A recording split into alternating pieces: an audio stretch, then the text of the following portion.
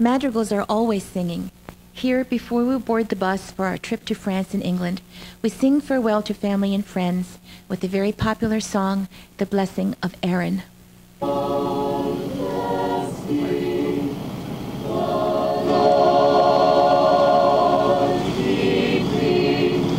Make his face to shine upon thee, and be gracious unto thee.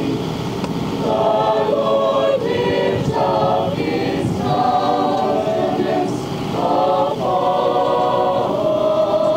thee, and give thee peace, and give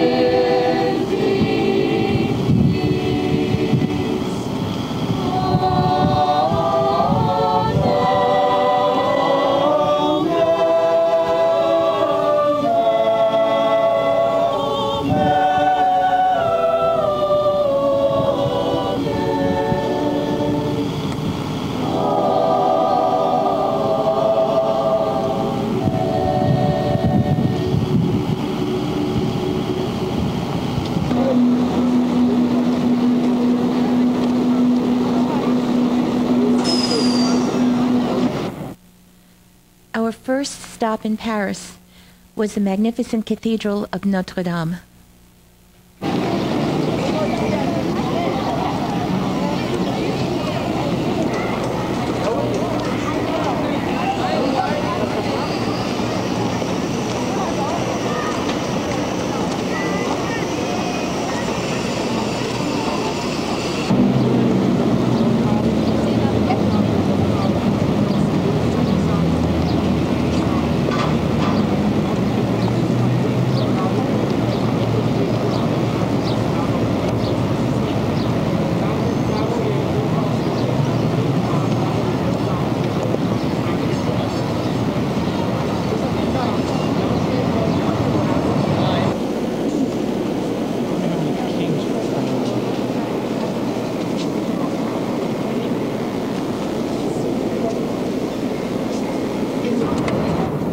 On the River Seine, aboard a bateau mouche, we had a panoramic view of all of the sights of Paris.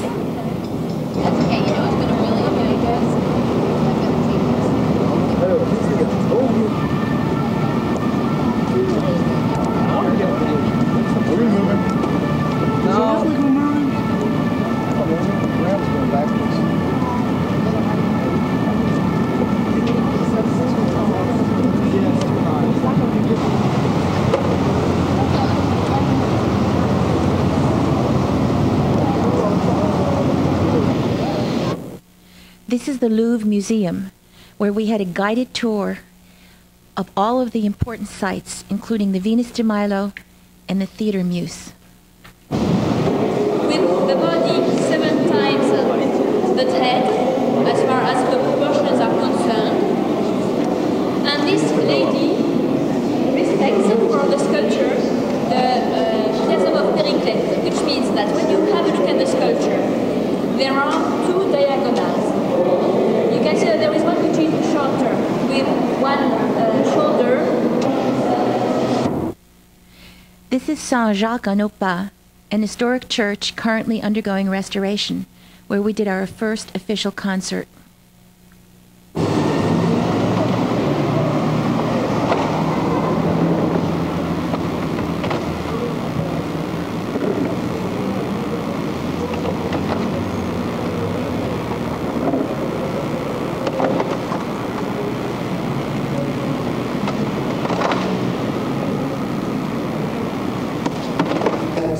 Bonsoir.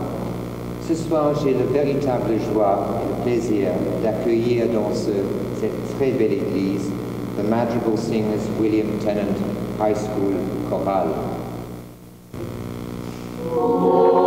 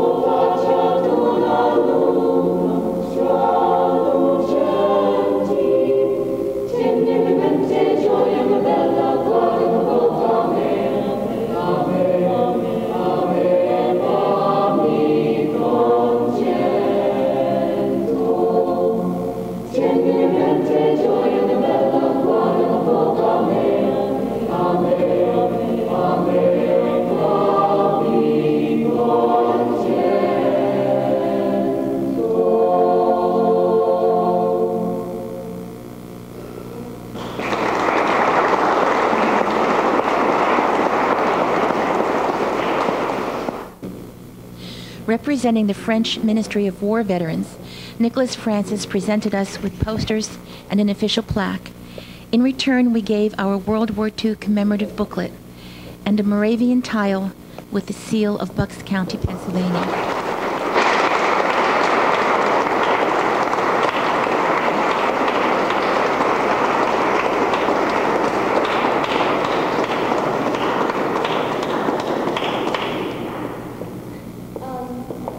Ces cadeaux pour votre Église.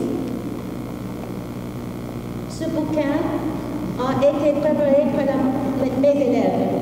Vous y verrez des photos et des informations sur les soldats des villes autour de nous en Pennsylvanie. Ces hommes se sont battus au débarquement et à la bataille de Normandie et d'autres batailles en France. Il y a aussi des renseignements sur nous et nos activités. Nous sommes fiers de vous l'offrir.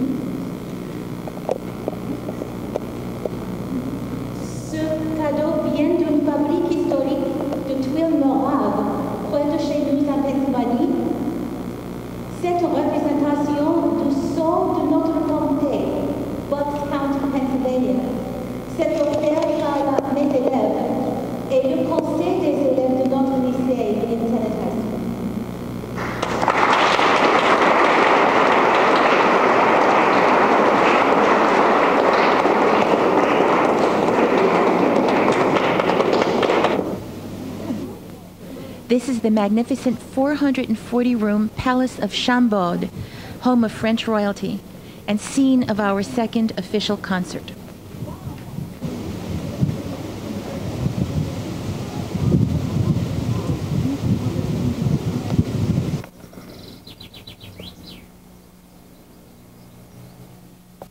With sunlight streaming through the stained glass windows of the Renaissance chapel here, we fell in love with the beauty and acoustics of Chambord. Mr. and Mrs. Landley joined us in this concert.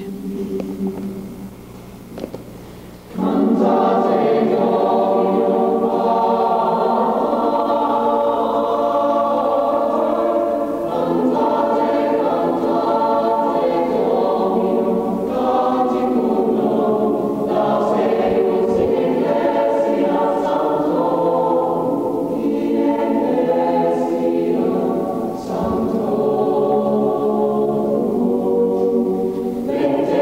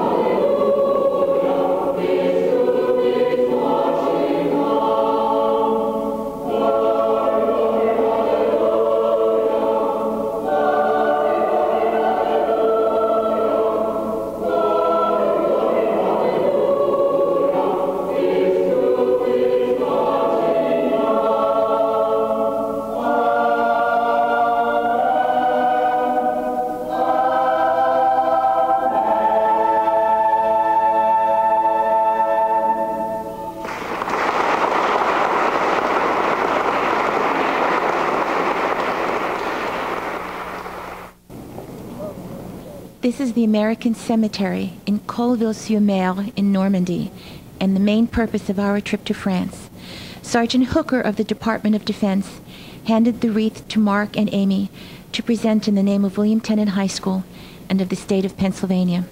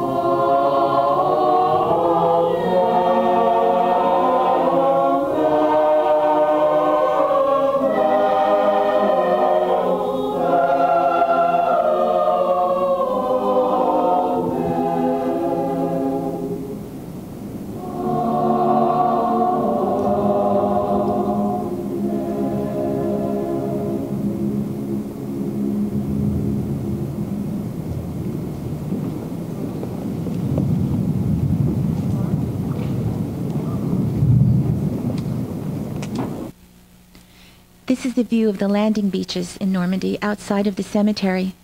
Here in the cemetery, over 9,000 Americans lie buried, including 33 pairs of brothers and one father and son.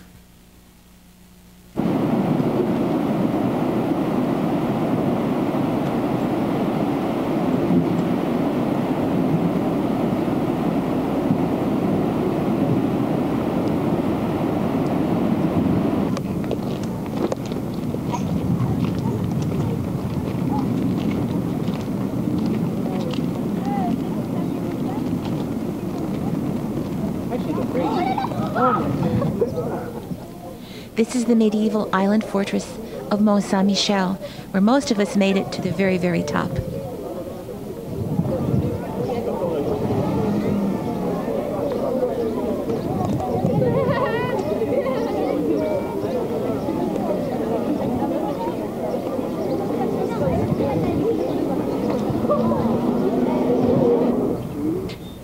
In this tent, high above Les Floreries de la Paix, in the city of Caen, we had a wonderful concert.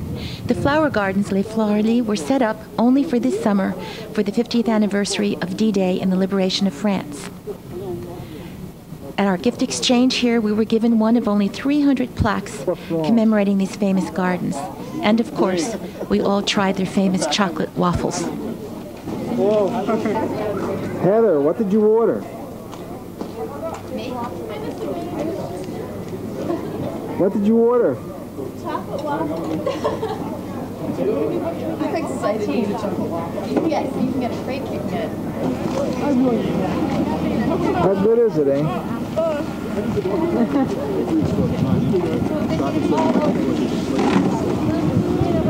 really good.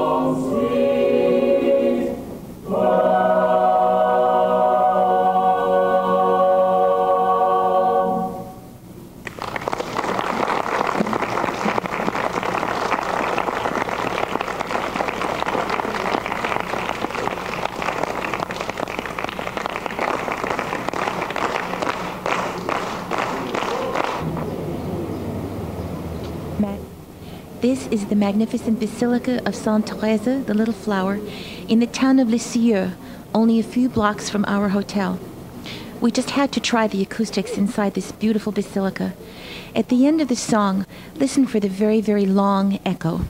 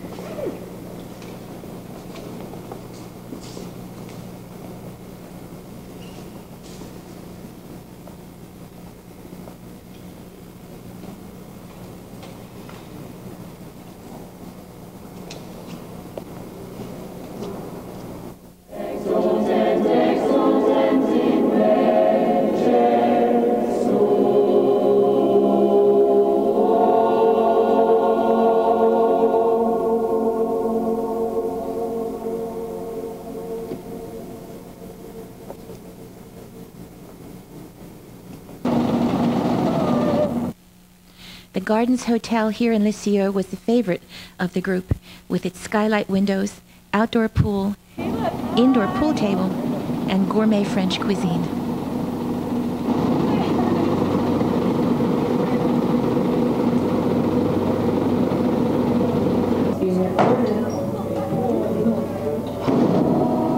Here we sing farewell to Marie, our French guide, and Hank, our Dutch driver. This is the ferry at Calais, which brought us across the channel to Dover.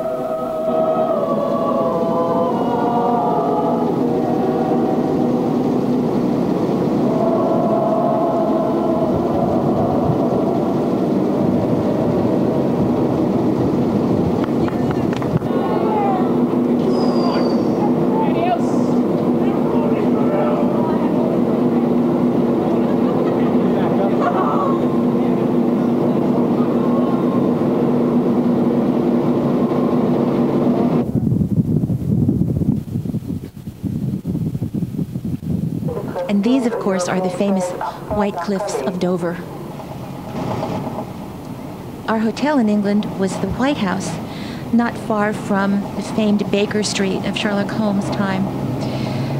Our first evening was at Flanagan's, where we had traditional fish and chips, and music by Rini, who used to entertain the troops in World War II.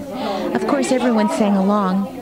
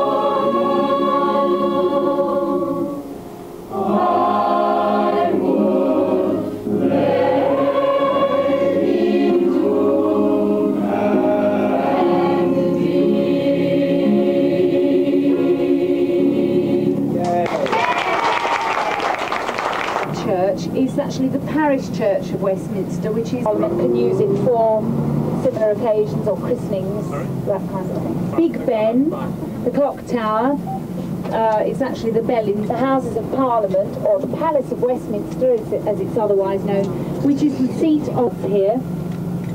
This is Horse Guards Parade. These are some of those horses that I was mentioning to you before, the clever ones who use the lifts. So they still have the guard there. How often the Queen actually does go there is really another matter. Now, you'll notice as we go through this arch now for their changing of the guard ceremony at Horse Guards Parade, where we passed earlier on, they're going to relieve them. Okay, so we'll go now. As we come up here, you can see the monument right in front of us is to Queen Victoria and all the wonderful things that happened during her reign, the 64 years. But more importantly, we're going to pass by Buckingham Palace, where they'll have the changing of the guard. These are the famous Tower Ravens and the White Tower at the Tower of London.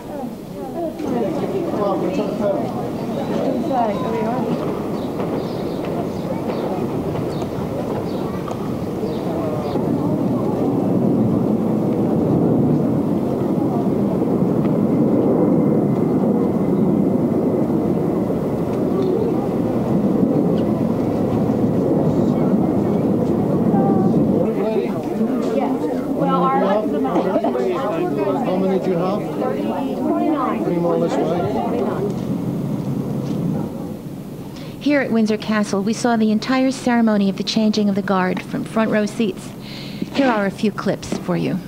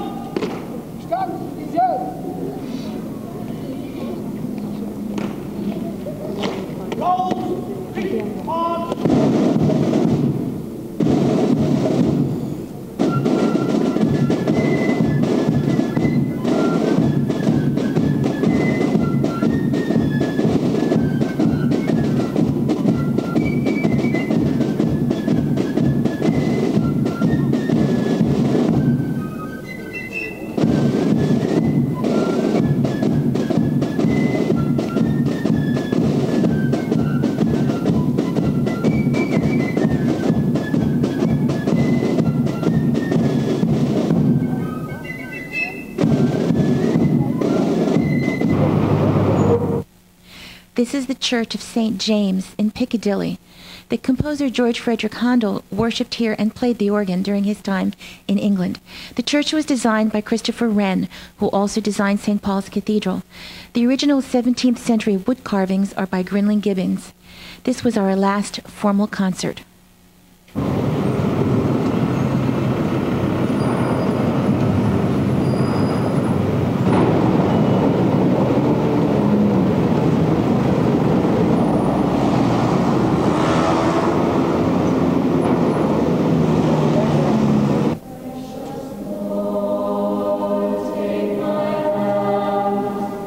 We